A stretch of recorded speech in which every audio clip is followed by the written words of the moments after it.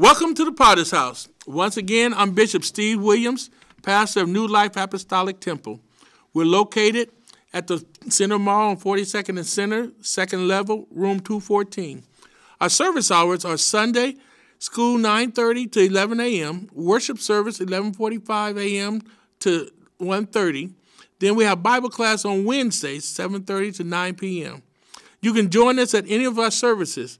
If you need a ride, feel free to give me a call at 402-614-2714 or 402-769-9007. Before I get into today's topic, I want to remind you that if you're having problems with your marriage, children, your jobs, family members, no matter what the problem is, I'm here to let you know that Jesus can fix it. We have a 24-hour prayer line, and you can reach me at 402-769-9007, 24/7. Or you can email me at lc5050@cox.net. And when you do call me, I want to remind you once again, I get quite a few calls. So if all you need is prayer, just leave your name and asking for prayer. If you need prayer for a special reason, you can let me know. Or if you want to have me call you back because you haven't gotten in touch with me, just leave a message that you want me to return your call, and I will return it at my earliest convenience. Now, my subject for this Sunday is Hear His Voice, Arise and Be Baptized. Coming out of the book of Acts, chapter number 22. Starting at verse number 14, it reads as thus. And he said, the God of our fathers has chosen thee, that thou shouldest know his will and see that just one, and shouldest hear the voice of his mouth. For thou shalt be his witness unto all men of what thou hast seen and heard. And now, why tarriest thou? Arise and be baptized and wash away thy sins, calling on the name of the Lord. Now, as I had mentioned in my former programs, baptism is very essential. And that's why when we look here at this particular scripture, it says, why tarriest thou? Why are you waiting?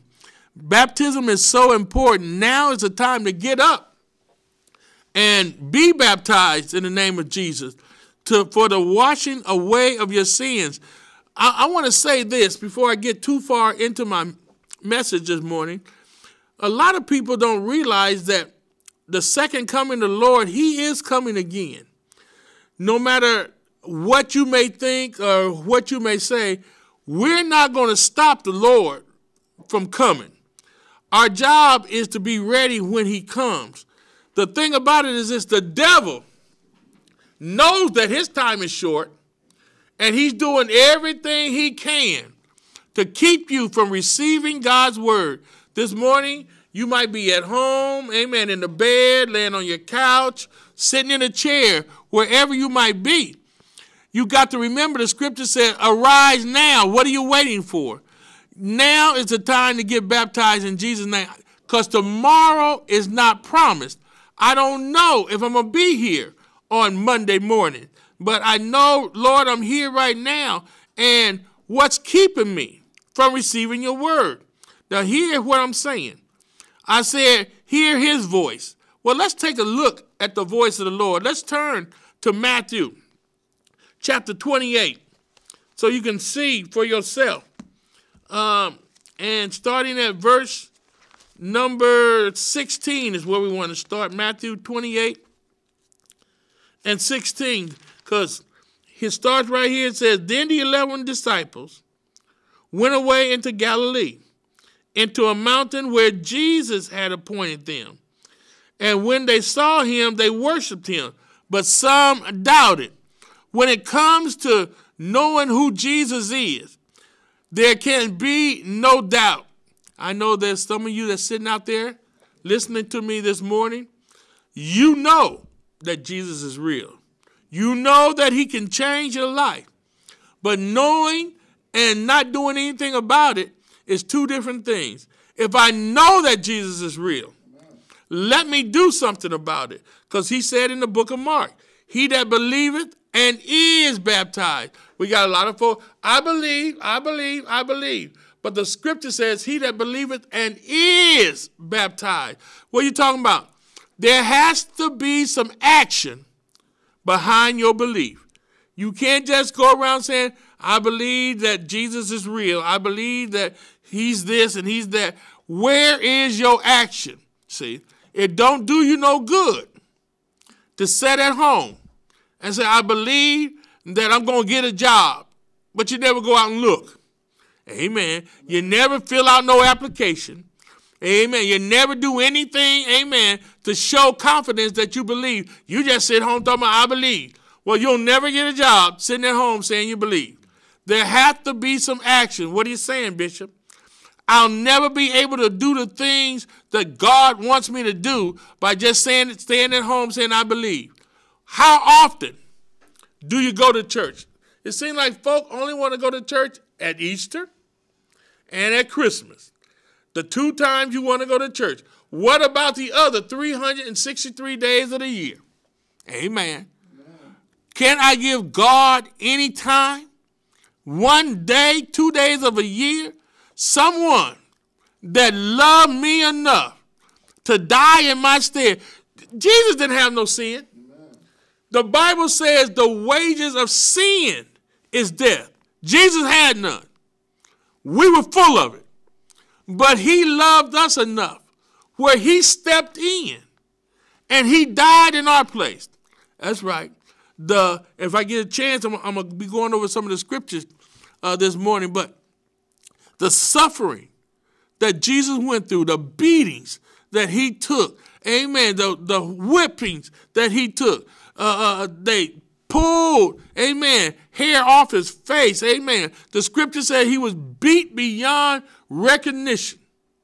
Said there was so much blood that it looked like he walked a wine press by himself. He went through all this that we might have an opportunity to make heaven our home. And we can't even get up and go and get baptized in his name. Oh, the blood. Amen. Look at here. He said even in verse 18, and Jesus came and spake unto them, saying, all power is given unto me in heaven and in earth. Now let me break this down so you can understand. I don't want you thinking it's me. This is the word of God. Jesus said, yes, he did. What did he say, Bishop? He said, all power. Now, I'm assuming when you see the word all, that means there's nothing left for anybody else. If I have a pie and I give you all the pie, there ain't nothing left for me or anybody else because you got it all. What are you saying? Jesus said all power in heaven and on earth is his. So if you don't believe that Jesus is God, whoever your God is, watch this. He ain't got no power. Amen. Because Jesus already said, in heaven and on earth, it all belongs to me. Amen. So whatever we do, we have to do it all in the name of Jesus. And that even includes baptism. Now, let's move down to verse number 19 because everybody loves that verse. Amen.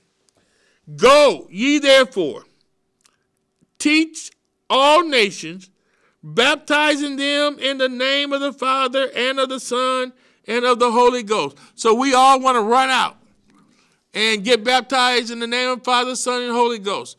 But you missed the most important part of verse number 19. It says, go ye therefore and teach. What is it that I need to teach? I need to teach them the name of the Father. I need to teach them the name of the Son. And I need to teach them the name of the Holy Ghost. When I know that, then I'm able to baptize in that name. Now, Peter was there when Jesus, that's why I say, hear his voice arise and be baptized. Peter was there when Jesus told them to go ye therefore, teach all nations, baptizing in the name of the Father, Son, and Holy Ghost. So Peter was there. But watch this. Let's go to the book of Acts, chapter number 2, and let's see what Peter did. Because Peter was there. You can't deny the fact. He was one of the disciples. But when we go to Acts, chapter 2, and we start at verse number 38. I want to start at 36, but my time is limited. But on Acts chapter 2, verse 38, it said, then Peter said, well, you know what? I'm not going to even start there. I am going to start at 36. Amen. If I run out of time, Lord willing, I'll be back next Sunday. Amen. And if you want to get it before next Sunday, all you need to do is get up and come on down to the 42nd and Center, the Center Mall, second level, room 214. Come on in, and you'll get it ahead of everybody else. But I'm going to give it to you because God gave it to me. Here in Acts chapter 2, verse 36, it says, therefore, let all the house of Israel know assuredly that God has made that same Jesus, not another one. Amen. See, this is the same one that everybody hollered crucified. Amen. This is the same one, amen, that everybody allowed to be beaten. This is the same one. Nobody wants to go down in his name. There's not another one. That same Jesus, amen. It says, whom you have crucified is now both Lord and Christ. Lord means God. Christ means anointed. He is God the anointed. Now watch this. Verse 37. Now, when they had heard this, they were pricked in their hearts and said to Peter and to the rest of the apostles, men and brethren, what shall we do? So Peter was there. When they heard what? When they heard the death, burial, and resurrection of our Lord and Savior, Jesus Christ. When they heard how they tied him and beat him beyond recognition. When they heard how his flesh was ripped open. Amen. Blood everywhere. They said he was beat so bad that no one even wanted to look upon his face. He was shredded. Amen. A cat of 9 tails. That's a whip with 9 leather straps. On the end of each strap was a metal ball. On those metal balls, there were spikes. When they whipped him, the spikes ripped open his flesh. The scripture says he never said a mumbling word. Amen. We complain if we get a headache. Amen. But look at the suffering that our Lord and Savior went through, that we might have an opportunity to make heaven our home. Yes, I've said it before. It's nice to know that, yes, Jesus walked on water. He changed water to wine. He healed the blind.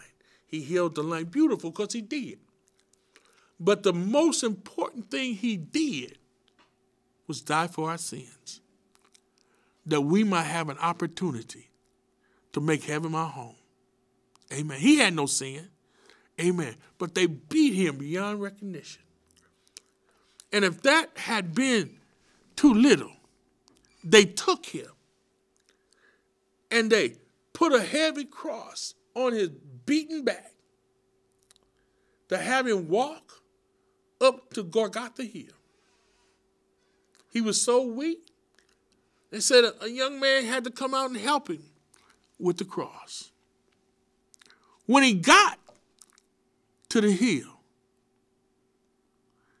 They took railroad spikes, because, you think nails, and it wasn't those little nails that we got here. These were huge railroad spikes. And they nailed his hands to the cross. Amen. I'm like the song where I can almost hear the hammers ringing every time it came down on the nail. Now watch this. He was in the flesh. He felt pain just like you feel pain. But he endured the suffering that there might be joy for us. They nailed his feet to the cross. Not another Jesus. This same Jesus. And watch this. When they had him nailed to the cross, they lifted it up. They didn't ease it down into the hole. They dropped it. And you could almost see every nerve in his body as it began to shake. But he never said a mumbling word. Amen. Even after he had died, that wasn't enough for the Roman soldiers. They had to come by and take a spear and pierce him in his side. The scripture said, out come blood and water. No wonder the scripture says, hear his voice, arise and be baptized. He did all that for us. And the only requirement he asks is that we be baptized in his name and filled with his spirit. And we don't even want to do that. Amen. That's right. Amen. See, when they said, men and brethren, what shall we do? How can we rectify what we did to Jesus? Oh, they had a chance. Amen. Because Pilate said, who should I release? Barabbas or Jesus? Barabbas was a murderer and a thief. And that's who they wanted. What are you saying, Bishop?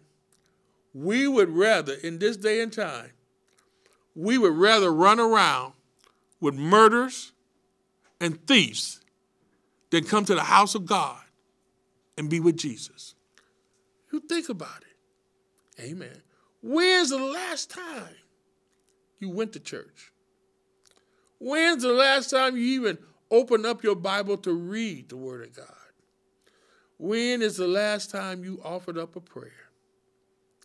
Too busy running with your friends that are getting you in trouble, doing drugs, amen, fighting, shooting, amen, mistreating your companion. Where's the love? Scripture say God is love. And see, no matter what we do, we think God's going to take us to heaven. I got news for you. If we don't do it the way he said do it, we ain't going nowhere. Amen. He said, verse 30, then Peter said unto them, repent. The first thing I need to do, repent means to change my life. Change the way that I'm living. Change the way I'm doing things. Amen. Let me try to do God's will. Repent. Then he turned around and said, and be baptized, every one of you, in the name of Jesus Christ. He didn't say Father, Son, and Holy Ghost. Because Father's not a name. Son's not a name. Holy Ghost is not a name. But Jesus is the name. Jesus is the one that died for you. Why is it, Bishop, that we must call on the name of Jesus? Because the name of Jesus brings the blood. Hebrews 9:22 said, without the shedding of blood, there is no remission of sins. Your sins will not be removed unless you bring the blood. And the name of Jesus brings the blood. I told someone once, they said, well, what happens when I'm just baptized Father, Son, and Holy Ghost? I said, you go down a dry demon and you come up a wet demon. Amen. Because it didn't do you no good. It didn't change nothing. But when I go down in the name of Jesus, amen. Now watch this. While I'm under the water, amen, the Lord performs a miracle. He opens up my chest. He reaches in and he takes out the heart of stone and puts in a heart of flesh. And he sews me back up. And when I come up out of the water, you don't even see a stitch. What are you talking about? Amen. The name is important. And after I've been baptized in his name and my sins have been removed, he said, and you shall receive. God can't lie. We lie all the time. And God can't lie. He said, you shall receive the gift of the Holy Ghost. For it's a promise. Amen. The promise is unto you, to your children, and to all them that are far off, as many as the Lord our God shall call. He's calling you this morning. Calling you to get up out of that chair. Calling you to get up out of that bed. Calling you to get up off that couch. Amen. And to come on down to 42nd and Center. Second level, room 214. Arise and be baptized. Every one of you. Amen. The scripture says, as many as receive the word. This morning you're receiving the word. What does it take for me to get you up out of that chair, off that couch, out of that bed? Amen. You need a ride? Give us a call. Amen. You need prayer? Give us a call. Amen. See, Jesus is coming and it won't be long. I'm trying to help as many people as I possibly can to get out of here. You say, well, Bishop, you seem to be preaching the same message every Sunday, dealing with baptism in Jesus' name and being filled with the Holy Ghost. Let me let you in on another person that preached the same message. Amen. Noah, for 120 years, he preached one message. It's going to rain. Get ready. It's going to rain. Nobody believed him. Nobody wanted to receive it. Amen. But he kept preaching the message. Now watch this. One day, it rained. And it rained for 40 days, and it rained for 40 nights. See, when God closed the door, because he's the one that closed the door to the ark, because had Noah closed it, when he heard those people beating, amen, wanting to get in, he'd open the door and let them in. But they couldn't get in because they didn't do what God told them to do. What are you saying, Bishop? We're not going to be able to get into heaven unless we do what God is telling us to do. When he comes and he takes his church out of here, it ain't going to do you any good to come to 42nd and Center then. After the rapture come, amen, chances are won't be nobody down there. Because everybody that's coming now, amen, I'm trying to prep them and get them ready to get out of here. Amen. Whenever you're going somewhere, You got to get prepared. We're preparing to go to heaven. But it starts with Acts 2:38. It starts with you repenting. It starts with you being baptized. Arise. Amen. Why are you waiting? What are you waiting for? Arise and be baptized. The Ethiopian eunuch, when he was talking with Philip in the desert, Philip told him about baptism in the name of Jesus and the things that Jesus had went through, the suffering. When the Ethiopian eunuch heard it, he told Philip, he said, here is water, Philip. What hinders thou? What's keeping you from baptizing me right now? Here's water. Amen. I need to get to the point where I say, what's hindering me? What's stopping me? Friends, family, people on my job. What's keeping me from doing God's will? I've got to save myself. That's what he said. Amen. Verse number 40, still in Acts chapter 2. And with many other words did he testify and exhort, saying, save yourself. This morning, save yourself. Amen. From this untoward generation. That's right. It ain't going to get no better. It's only going to get worse. Amen. You can't help nobody until you help yourself. That's right. I'm not going to be able to finish this all, but I'll be back. Amen. See, I'm trying to call you out of darkness into a marvelous light. Don't let the call go unanswered. Lord, bless each and every one that is viewing, amen, this program this morning, that they might hear your word, receive your word, and be a doer of your word, to get up, amen, to say to themselves, arise, it's time for me to be baptized. Lord, allow them to come on down. Amen. 42nd and Center, amen. Second level, room 214. God will bless you. God bless you and keep you is our prayer.